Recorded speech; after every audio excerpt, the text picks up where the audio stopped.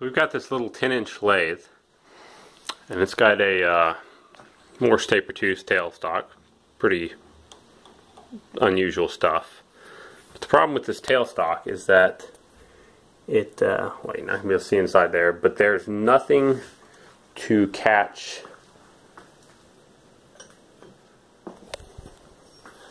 the tang on this Morse taper tooth drill.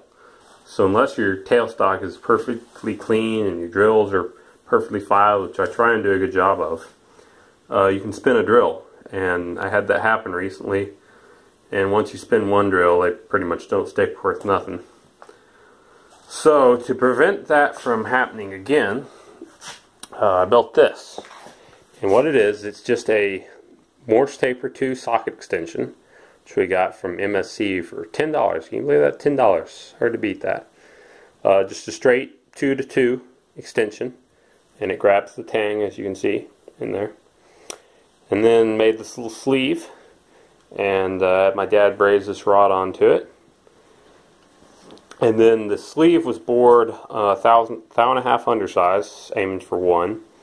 And then I heated it up, slipped the extension in, and allowed it to cool. And what this does, swap hands here, is this allows you to put this guy into the extension, into the tailstock,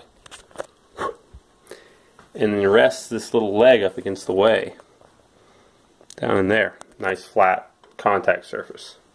And now, pretty much no matter how much torque you put on the drill, it will never spin in the tailstock.